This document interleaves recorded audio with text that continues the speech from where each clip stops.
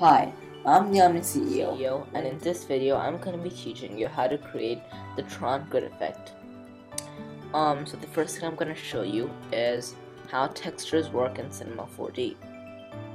So let's just open up Cinema 4D document so that we have a clean slate to work with. I'm going to show you just a quick example. If I just create a new texture by double clicking here, we're going to create new material. Now I'm going to double click on this texture to edit it as it shows the material editor. Now under color, you can also rename it, but under color, I'm going to go to texture, load image, and I'm going to select this one right here, image 1. It's going to ask you to create a project search path. If you want to, you can, but I'm just going to click no. And as you can see, the Omnituts QR code is now wrapped around our texture. And if we add a quick floor and apply this, you can automatically see that it's being tiled all over the floor. And if I just preview from top perspective and I render it out, you can see it keeps tiling itself on forever. So that's basically how textures work. I'm just gonna delete this and this. So we can also use this effect to our advantage. For example, we don't need to create the whole grid.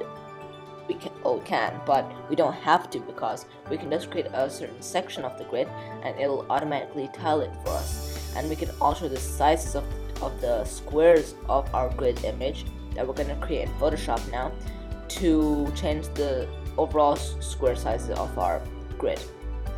So I'm just gonna head into Photoshop now, and I'm gonna create a new image, file new, and create a new document that is a perfect square. So for example, 500 by 500. You can use a bigger image that will give you better results, but I'm just gonna use 500 by 500 because it's just an average size. So now you have to go to edit and fill it with the color black. You can also just select black from here and click OK. That will create the background for our grid. Create a new layer, and now we need to draw two lines, one going down and one going horizontally. Now this is good for my size, because if you visualize it, if I draw 4 quarters of squares and it's tiled above and over here, you can imagine that it'll make a full square. So you can make it smaller. For example, you can have 9 different squares, so that way the corner squares will be tiled together, these squares will be tiled on top of each other, and so on. So just hold down shift with the rectangular marquee tool. You can also use your shape tool or your pen tool to do this, but I'm just gonna use a marquee tool. So I'm on a new layer. I'm just gonna draw my line, and I want it to be that much.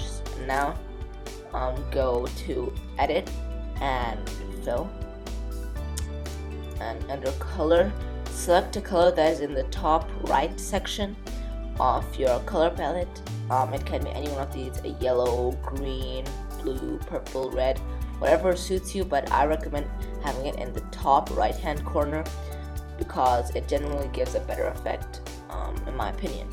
So I'm just going to choose like a light bluish color around that. The hex code is 00B4FF. I will include that in the description on our website, and I'm just going to click OK. Now we have our line. Now you can hit Command D on Mac and Control D on Windows to deselect. Now hit Command A on Mac and Control A on Windows to select the whole frame. We can now center it using the tools provided for us in the menu on the pointer tool. Now you can again deselect. Now, according to what you have in mind, you can alter this, but I'm just gonna duplicate this layer by doing Command J on Mac and Control J on Windows, then Command T on Mac and Control T on Windows, then just holding Shift and rotating the second copy of the line so that is at a 90 degree angle. Now you can imagine now that if I have the same thing over here, and over here, I'll make a perfect square. and same goes for all the other sides. Now, if I activate my ruler tool, which is Command R on Mac and Control R on Windows, I can see that I have all my sizes and my dimensions available to me, so I can actually drag out guidelines to help me position multiple versions of these lines. For example, if I duplicate this middle line again, this horizontal line, and I move it up slightly, and I move this one down slightly. I'm just doing this roughly for those of you who are wondering. And then I just move this to here, and then I duplicate it, move it here, here. You can see and visualize that this will be tiled on top, this over here, and so on and so on and so on. But I don't want any of that, and I'm okay with what I have. Now, the next step is really important. You have to go to File and Save for Web and Devices. Make sure that the format is GIF and click Save. I'm just gonna save on my desktop as a grid, and I'm gonna click Enter. And you can save the PSD as well, but I'm just gonna save the GIF, and I'm gonna go to Cinema 4D. Now add floor, and double click here, and double click on your texture. Now under color, again, we're going to load the image of the grid. You can see it right there, and click open and click no. So now we have our basic texture, and if I just throw that onto my floor, instantly you can see that we've got our basic grid. Now under texture, click copy channel, and under luminance, take it and paste the channel. That'll make it glow from within, kind of. And under reflection, take it and give it a brightness of 4, and then go to texture and Fresnel, and give it a mix strength of 84, and then under glow, we're gonna have this at 223.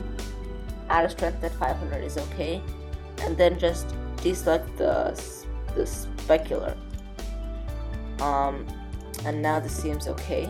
So if you do a quick render once more, you can see it's actually glowing. But the reason we see no reflections is because there's nothing really there to reflect.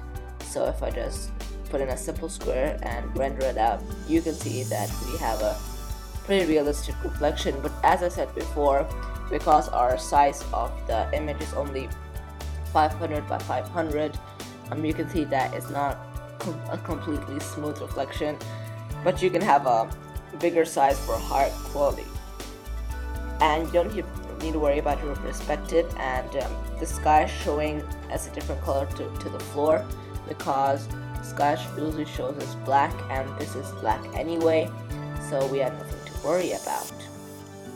Okay, so let's just delete our cube, and I'm going to show you how to make some Tron style text. Now first, let's just go into our render settings and optimize this thing for HD. And now under effect, go to ambient occlusion, which will give us realistic shadows. Well, we don't really need shadows, but you never know what results you might get, right? So under effect, go to global illumination now, and I'm going to do something now that you might not have seen before. I'm going to set this to QMC, and what QMC IR plus QMC does is it basically gives you a higher quality render. Of course, it does take longer than the normal global illumination, but it gives much better results, and you can see you've got more options here for optimization. And you can change the gamma, but of course if you increase it, it's gonna go up. That's why you see it goes up in point ones, meaning it goes up in tenths, so that's something to bear in mind.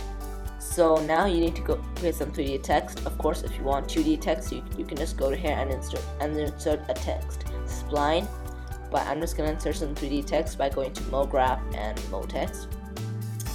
And under here, I'm going to type in Tron, and I'm gonna use a font called Tr2N, which kind of means Tron.